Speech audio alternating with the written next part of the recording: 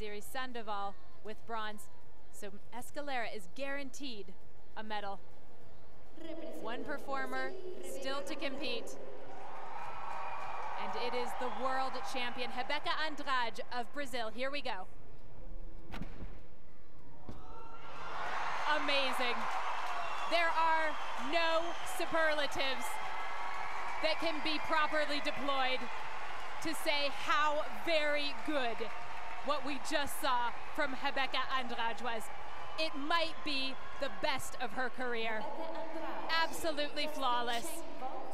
The Cheng, the only one that we will see, and a stick, unquestionably a stick. Round off onto the board, half turn onto the table, and then a front layout with 1.5 twists. The body position is phenomenal. But what makes it maybe the best she has ever done it in competition is the way that she sticks it. And the other gymnasts in this final are on their feet for that.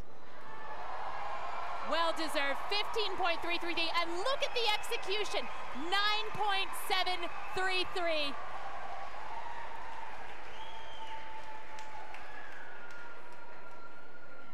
It is a near perfect vault.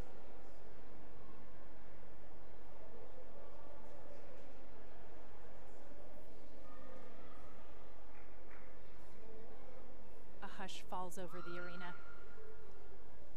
Here's her second. Double twisting Yurchenko, and once again, magnificent work from the world champion, the Olympic champion, and potentially the Pan American Games champion.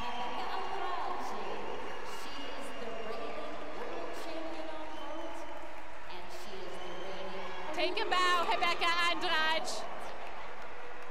You have left your competitors, even your closest competitors, in awe.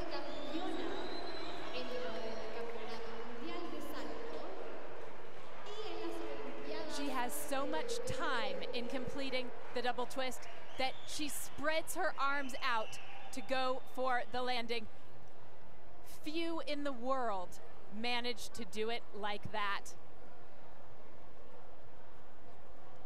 Not to mention the body position, the completely straight legs,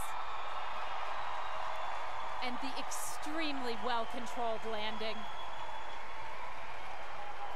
It's vault at its very best. It's Rebeca Andrade, 14.983, and there is your Pan American Games gold medalist.